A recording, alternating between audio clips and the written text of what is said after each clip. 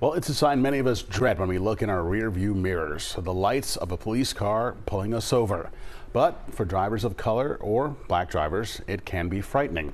In South Jersey, researchers looked at ways to improve the traffic stop.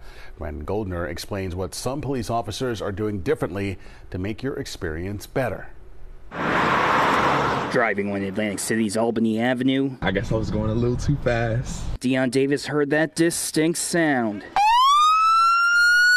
It can be scary when those lights come on. Especially for a black man like Davis. You start to get your emotions going, especially with what has been happening in this country with police brutality. But this traffic stop was different. When he started reading a pamphlet to me, I thought that was pretty interesting. What he didn't realize until a researcher came up to him after the officer was finished, he just became a participant in the Stockton University study examining how to improve the traffic stop. This is the script that officers follow during the interactions. Professor Nusrat Sahin led the research, which took place from October 2022 to June 2024. He says officers are typically taught to keep traffic stops short. They were instructed to not get personal or, have a conversation with the drivers. This study did the opposite. Atlantic City and Pleasantville police officers took the time to explain to people why they were being pulled over. They showed them these maps indicating where they're being stopped and areas with high crash rates. And even more important, they automatically made the officers' body camera video available for drivers to watch online. This has a great impact on police-community relations, and we are hoping that this will enhance those interactions and have a positive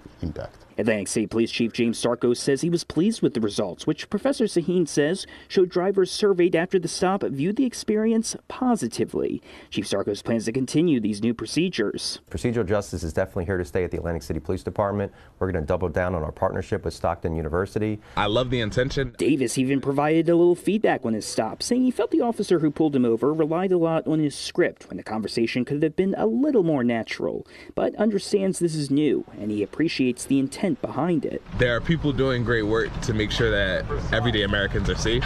In order for that work to be successful, we all have to be participants in it, even if we didn't know that we were participants in it.